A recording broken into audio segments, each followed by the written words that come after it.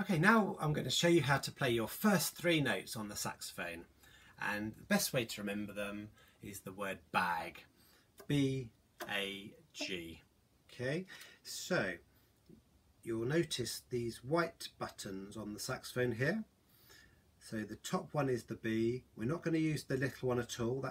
No need to worry about that one. That's an A and that's a G. Now, if you've got a Yamaha, this key, this gold key here, will be a white one like this. So if you've got a Yamaha, the B will be the second white button down, and then that's your A and that's your G. This is an Esprit, which is our most popular hire instrument, so we're going to do it on this one. Okay, so if you just hover above those, and your right hand should just be like a cup again, rounded, nice and relaxed on those keys. So give the reed a bit of a suck. Teeth on the top. Bit curl over your teeth. Top finger down for the B, just the top white button. Again, nice and relaxed on the reed, no pressure, like that.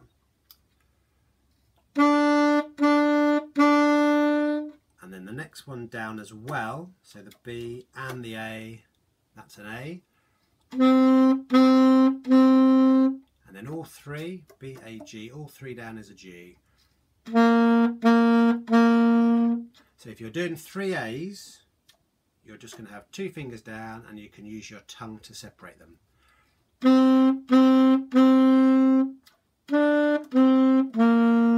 Now don't worry if you get a sound like this.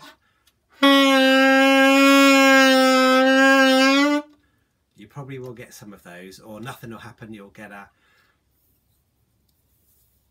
And that is if you're squeezing on the reed. We want all the pressure on the top, no pressure on the bottom. So nice and relaxed, no pressure up here, no eyebrow movement, all nice and relaxed.